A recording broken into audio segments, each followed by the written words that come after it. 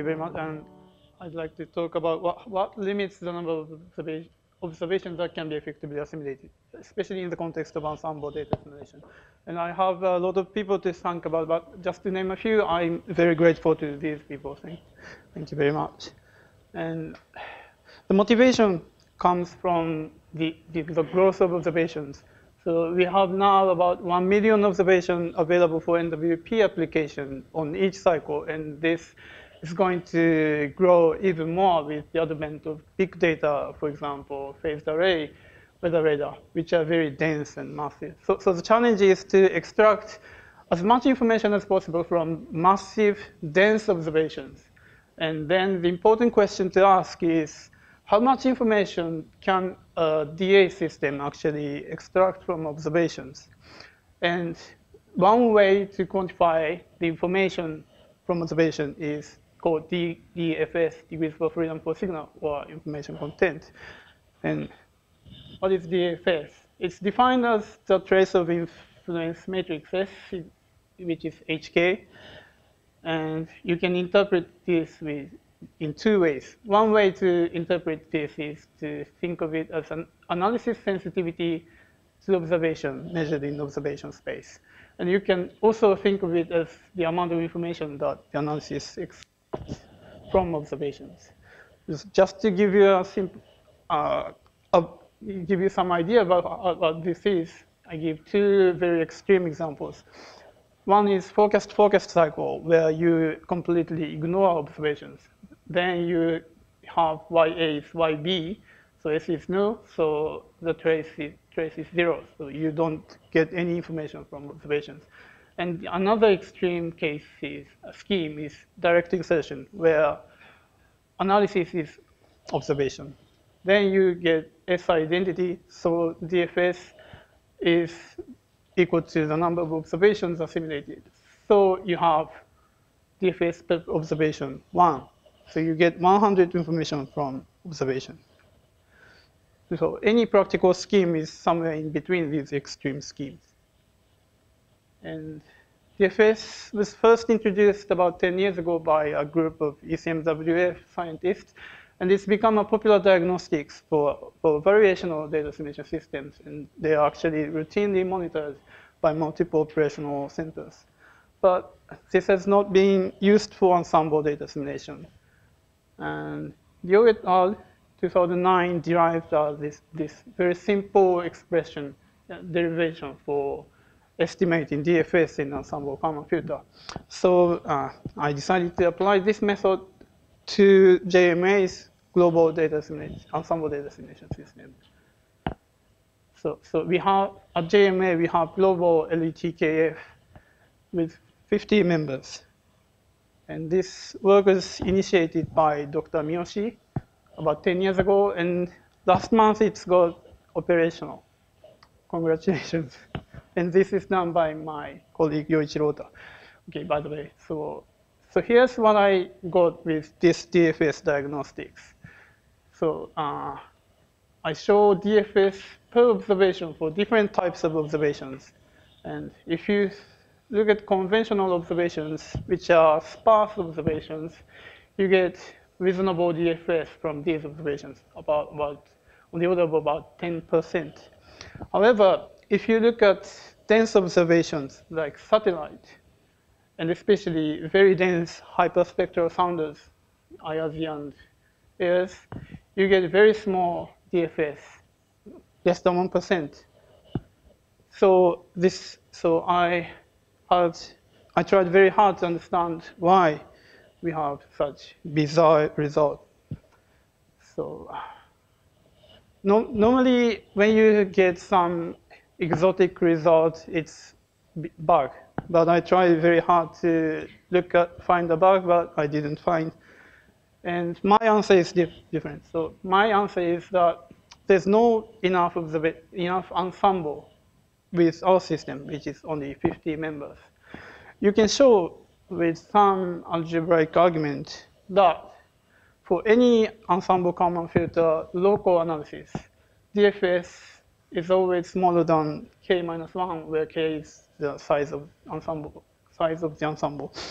So if you think of a region with very dense observations, and if you think of local analysis here, DFS for optimal analysis should be on the order, it should be proportional to the number of observations. So it should be very large.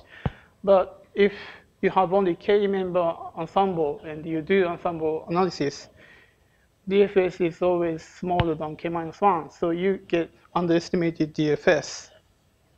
So here's the proof of DFS smaller than K-1, and I think I don't have time to go over this, but what we do is to start from this familiar equality, which says that accuracy of analysis is sum of the accuracy of the background and observation.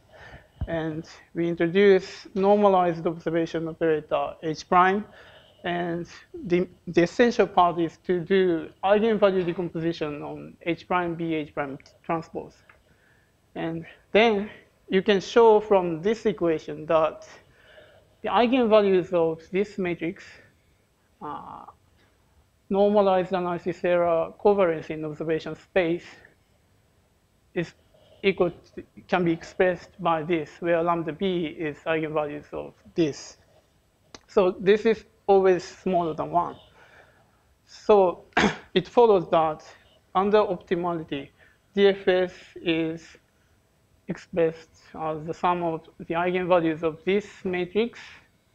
So you get this always smaller than the rank of this matrix, which is normally the number of observations. So for ensemble local analysis, and just for now, we ignore localization, then we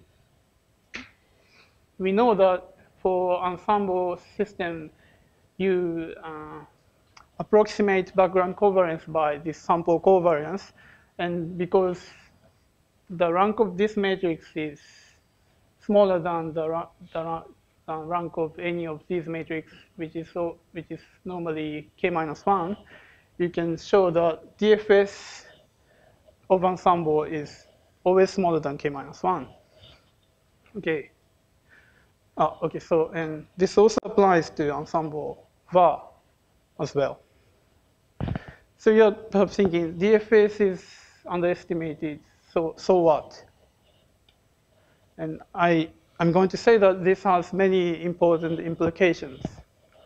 If DFS is underestimated in your analysis, it means that you are not extracting further information from observation. And specifically, because analysis increment is in observation space is HKD, and where HK can be written as HA, H transpose R inverse, you can say that if DFS is underestimated, it implies that your analysis increment is smaller than what you get with optimal analysis. And what I think is more important here is that because DFS is a measure of analysis spread in observation space, underestimated DFS implies that you are overconfident about your analysis. So what happens is that you need very large inflation to get the system running. But if you apply too strong inflation, that leads to inaccurate representation of the errors of the day, which is exactly the advantage of doing ensemble assimilation. So we can say something about in what condition ensemble Kalman filter is okay using this diagnostics. So ensemble Kalman filter becomes suboptimal when ensemble size is smaller than the DFS of the optimal system. So small k should be okay if DFS is small under optimality. And this is small when observations are less accurate than the background, because DFS can be written as this, and lambda b is eigenvalues of this matrix. So if you have this relation, if observation is not very accurate, you get very small eigenvalues. So DFS under optimality is small if observations are less accurate than background. And also, if the distribution of the eigenvalues of this background covariance, a small number of dominating ones, then you have local low dimensionality in observation space. And in this case, you can use, it's okay to have small ensemble. Okay, so to see how this works in reality, and I did some idealized experiments. I used a simple covariance model from Bishop and Hollis paper, and it's a 1D periodic domain with perfect P and R and unbiased and Gaussian errors. And the B covariance assumed here is close to Gaussian with almost zero correlation beyond 15 grid interval, and variance is 1 everywhere. And I consider two cases. One is when observation is equally accurate as background. In this case, you expect that DFS should be about the number of observations divided by 2 or something, which is about 60. And from this, you expect that about 100 members should be required. And the another case is where observation is much less accurate. In this case, observation doesn't have much information, so it should be okay to have small ensemble. And here's what we really get. And I plot DFS estimated by ensemble against the member size. So if observations are accurate, you have about the DFS of about 40, which is good compared to my rough estimate of 60. And this, importantly, this is always underestimated than the optimal value. And if observations are good, then you have to have many members to have convergence. But you have to have at least 200 to 300 members in this case. But if observations are not accurate, it's okay to have much less members. And this is what I think is most important. So trace of A is analysis spread squared should be about equal to the analysis error. But if you have large DFS, then you have to have many members to have these two quantities equal. So what you get is trace of A much smaller than actual analysis error. So you are very overconfident about the analysis. And if observations are not accurate, this problem is not so big. So I would like to think about localization. I deliberately ignored localization up to here, but you can use localization to increase the effective sample size. So we can use DFS thinking to understand what localization does. And to examine this, I show the eigenvalues of this matrix. And here I show the eigenvalue distribution of HA, H transpose under optimality. You get something like this. And if you don't do any localization, and if you have 40 members, you have only 39 eigenvalues that are non-zero. But if you do localization to B in model space, as in ensemble bar, you get very good eigenvalue distribution. This is very good. But if you do R localization, as in RIKEN, unfortunately, what we get is this, and we have truncation at k-1. So from this perspective, I would say that our localization is not very good in terms of DFS. And I'd like to discuss how DFS arguments can be used to interpret mysterious results from the literature. There are some research which says that in ensemble Kalman filter, using less observation is better. this is very difficult to understand because if you have more observation, you should have more information to improve analysis, but it actually is the opposite. And there will be a talk about this by Goyuan on Thursday morning, and you can justify this by my DFS argument. And also, there are many successful inflation methods, but I give just 2 examples. And curiously, these inflate A rather than B. And this is difficult to interpret if you think of inflation as accounting for Q term in this B equal MA M transpose plus Q.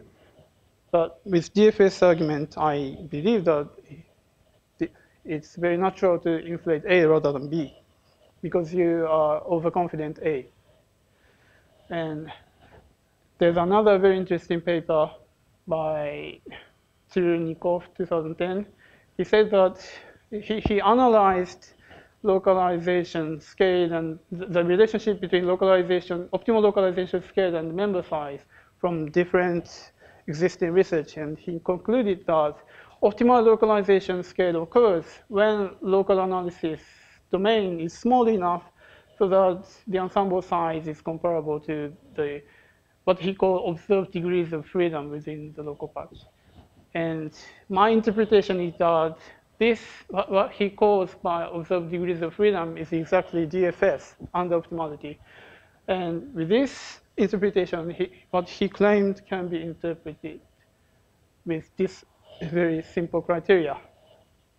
DFS under optimality should be close to your ensemble size.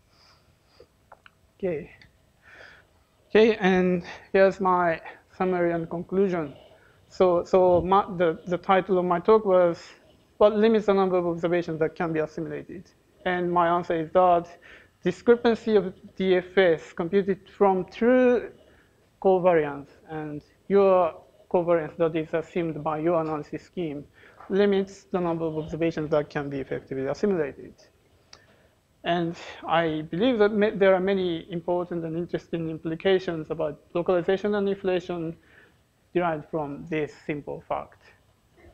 Okay, and one last thing I would like to say is that when you have come up with a new idea or methodology, we tend to test it with a scenario where the number of model space is very large, but you have relatively small number of observations that is close to ensemble size. But because we are having big data, I suggest that we test your new idea with this setting where number of observation is much larger than your ensemble size. Okay, I stop here and happy to take questions. Thank you very much. Thank you.